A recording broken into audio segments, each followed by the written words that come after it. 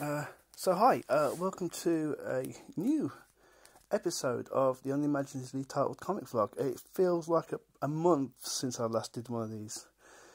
Actually, it's more like 42, 43 days. Right now, we're nearly halfway through November, and it's time to reflect, I think, on Inktober. On the screen, you can see I'm doing some colouring work. This is for a commission. This is one of many drawings I was doing for this commission. This will be a group of Vikings plotting in a wood. So have fun with that. So yeah, Inktober was a success, and I'm very happy about that. This is the second time I've done Inktober. So the first time I had a crack at Inktober was last year, and I was working on stuff for the 100s. And I was juggling that. November's a busy time of year anyway for me. And I think I lasted about 4 days into Inktober, and I sort of noped out of it. And, luckily, this time around, I actually read the rules, so I know what I'm doing. And it turns out that you don't have to slavishly follow the prompt list. The prompt list is just a suggestion for the day. So, armed with the prompt list a month early, because Jake Parker releases the official Inktober prompt list earlier than October, so I had the best part of a month to sort of think about what I wanted to do with Inktober and, in effect, plan it. So, the idea... Oh, what was that? There's nothing. The idea came very quickly to do a comic book using the prompts to sort of drive the story, to drive the plot. And so I started spending lunchtimes planning out pages and working out what the story could be about and what could be happening based on the prompts. And I was able to sort of get it all sort of thumbnailed out way before October started. So when October did start, I was already well prepared with thumbnails ready to ink. And so I think that was really key in letting me sort of hit Inktober targets. So yeah, general opinion, general sort of feedback from people on Instagram is a big plus, very positive. People like the story, and they sort of, a couple of people said, "Oh, is this going to be printed?" And "Oh, I can't wait to find out what happens next," and stuff like this. So let's talk about what happens next.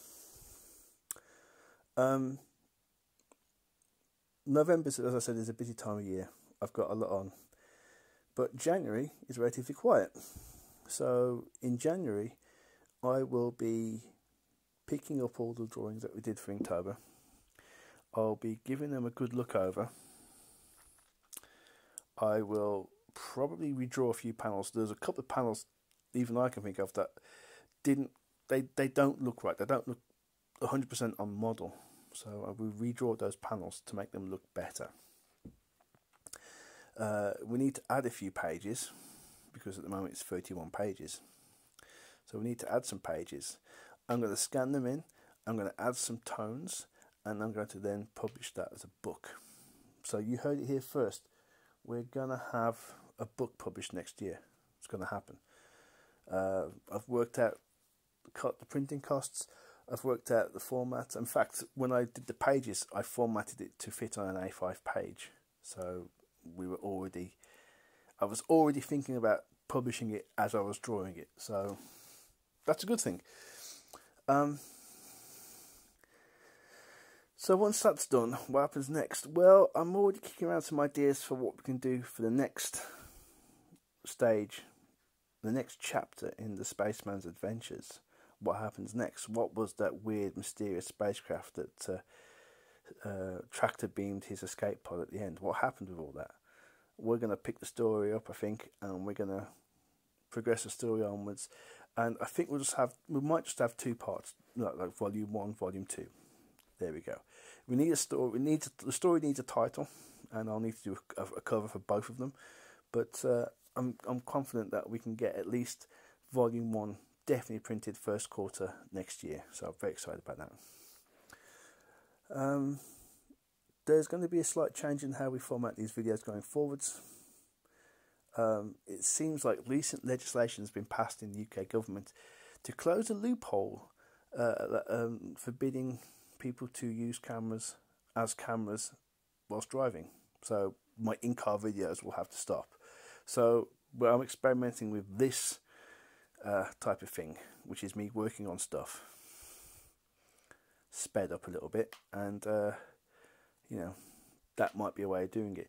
We might just have pictures, we might have other stuff. So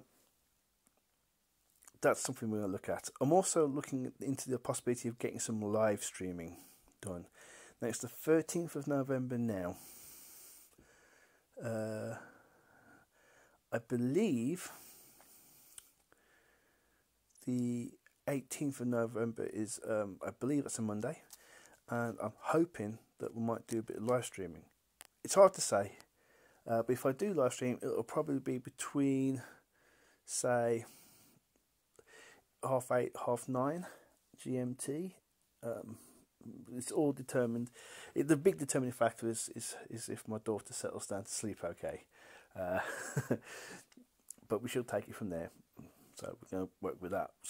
So on the table, possibly some live streams. We're going to get back into making some videos. The videos might just be pictures with voiceover. They might be like time lapse with voiceover. So we're changing the way we're working a little bit. But we'll probably do some stuff to camera on occasion. God, that's a roundabout way of talking about stuff, isn't it?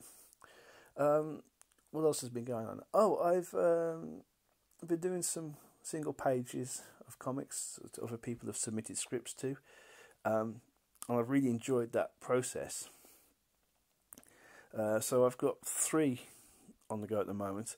I've got one about an unimpressive god, one about luchador wrestling, which is a Mexican wrestling form, where they wear like a mask, and they do lots of jumping off ropes and submission holds. Rey Mysterio from the WWE, he's one of those types of wrestlers. The other one is a sort of body horror, I want to say body horror, with an alien and a soldier, and it involves samurai swords and lots of gore. So that's going to be interesting. Yes, forthcoming episode. We will be doing a New Year's or end of year show, and we'll talk about the comics out this year, we've put out this year. We'll do some predictions for next year, and we might do an AMA. So if you are watching, both of you are watching, think of a question, put it to one side, forget about it, and then a bit later on, if we do an AMA, you can put it up on there. Yeah. Okay, so I've talked long enough. I'll let this video play for a little bit longer so that you can see more of this colouring in progress. The software I'm using here is Krita. And it's going to be the software I think it's my favourite software now. I think it's my software I'll be using going forwards. So yeah, should be interesting times. Yeah, I'll just let this play out a little bit longer.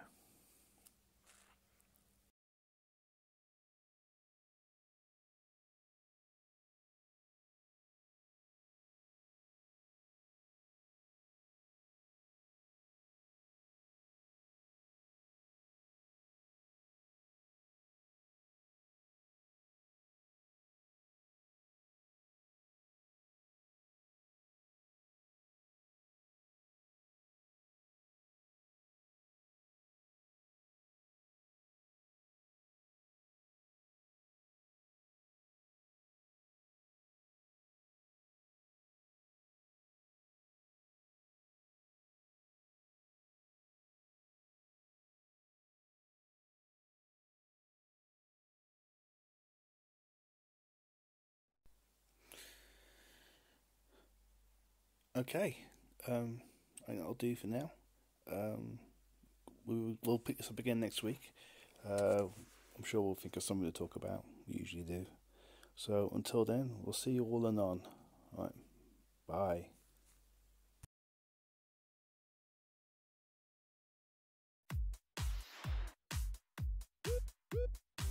Thanks for watching. Hit the subscribe button. Make sure you're still subscribed and rock the bell for notifications. Okay, bye bye now.